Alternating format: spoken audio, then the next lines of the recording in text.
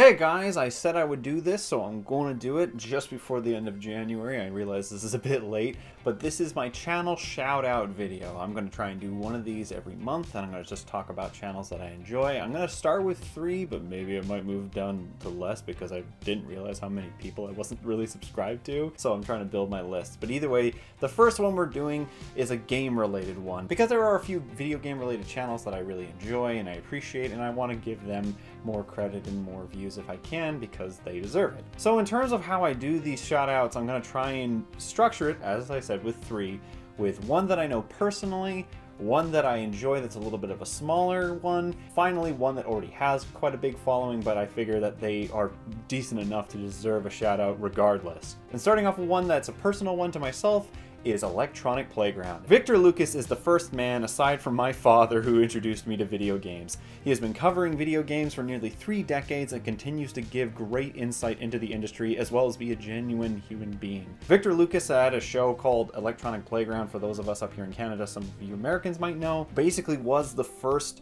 big video game channel television show on actual physical television, on cable, back in the 90s, and he kept going for a long time up until his Rogers contract ended in sometime in 2010s, and he had to resort to going to YouTube and being online distribution and whatnot. I personally support him kind of in a Patreon sense. I'm one of the $5 a month people, but Victor is a great guy. He has really genuine insights into the industry. He also does movies and kind of buried treasures, but he's just a cool geek, and I like him. And he also seems to have Keanu Reeves' aging sort of secret, because the guy looks exactly the same as he did when he started the show back in the 90s. Either way, check him out. He's a really cool guy and he's got some great insight. Now going on to a smaller channel, this one actually has a little bit of a personal connection to me. Back in 2016, when I finally finished watching the Harry Potter movies, for the latter 4 anyways, I really got into wanting to replay the video games. Aside from Philosopher's Stone and Chamber of Secrets and the Philosopher's Stone remake, I didn't know anything else about the other ones because I just thought that Chamber of Secrets was the apex. So I found Chris Bond 21.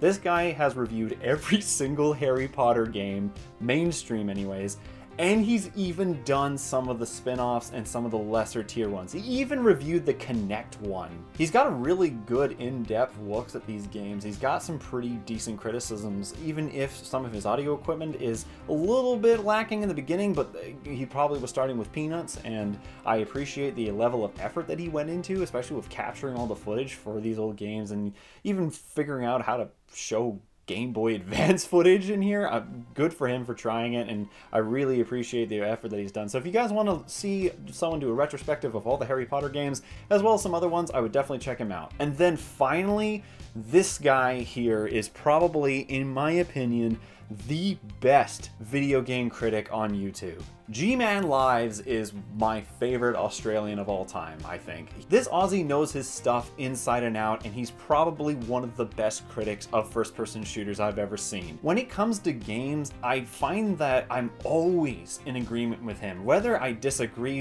about the game or not with him, his points, his criticisms, and the things that he can find that are just the fine notes of these games, it's just fascinating. He's always entertaining, he's always on point, and he's just got this plethora of knowledge about first-person shooters and video games in general. He was the first one to come out with a review about The Last of Us that I agreed with. Like 100%. There were some people who were like, okay, I agree with some of your points, and I disagree with you on other points, but he was 100% boom, exactly. It was kind of But not only does he talk about mainstream games, but he also talks about the modding community, and then he talks about games that have special niche kind of communities and whatnot. The guy has never steered me wrong, ever, in terms of video games, and I feel that he is probably one of the best critics I've ever seen. Thus ends my first channel shout-out video of 2021. I hope you guys enjoyed the video. Links to all 3 channels I mentioned are in the description below, and I will have them at the end of the video as well. Please check these guys out. They all have a great insight about video games in their own different way, and I feel that they're all entertaining in their own way. So anyways, guys, that's all from me. Hope you enjoyed the video. If you did, leave a like, and if you're interested in more, subscribe, and I'll see you in February with my next channel shout-out video. Otherwise, see you guys later. Thanks for watching the video. My name is Nitz, and you might remember me from the animated cult classic TV show Undergrads. It's been a while, but I'm happy to say the Clique is finally getting back together in an all-new movie, thanks to a successful Kickstarter campaign. But we are still asking for your support. To see any and all updates about the upcoming Undergrads movie, be sure to check out and like the Bring Back Undergrads Facebook page. And with any luck, we'll see you guys soon.